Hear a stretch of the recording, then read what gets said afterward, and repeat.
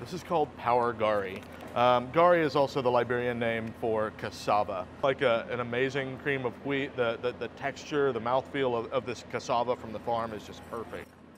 Thomas Bowman has worked as a chef at award-winning restaurants.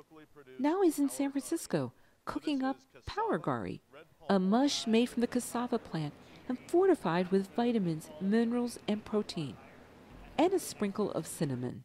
So this is something that they eat every single day there. And what we kind of have done is taken the product and kind of made a culturally relevant food better. So this power gari here has about 12 grams of protein per serving. Bowman works for Just, a San Francisco tech food company that makes mayonnaise, cookies, and other foods more nutritious by adding high-tech, plant-based ingredients. In January, the company began selling power gari in Liberia. Its vision is to fix world malnutrition by offering local foods that taste good and provide vitamins, minerals, and protein. More than 30% of Liberians suffer from poor nutrition. It's sometimes hard to get the exact flavor profile because the cassava or the sugar, whatever it may be, that we're using in northern Liberia is different than what he can get access to here in the office. Quinn brings ingredients from Liberia, where he lives, back to the San Francisco office where they are tested and cooked.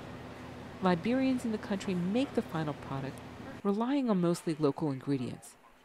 Quinn talks up power gari to his neighbors in Monrovia in Liberian Creole. Your children, they will grow so big and strong, and they'll be healthier, and the taste is sweet.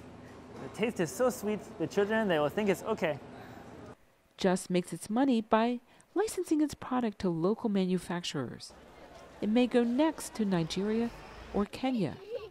The goal, says company founder Josh Tetrick, is nothing less than solving the world's unjust food system. We want to end micronutrient deficiency in the world. We're starting with Liberia, and the potential to do it, I think, quicker than a lot of people realize is right in front of us.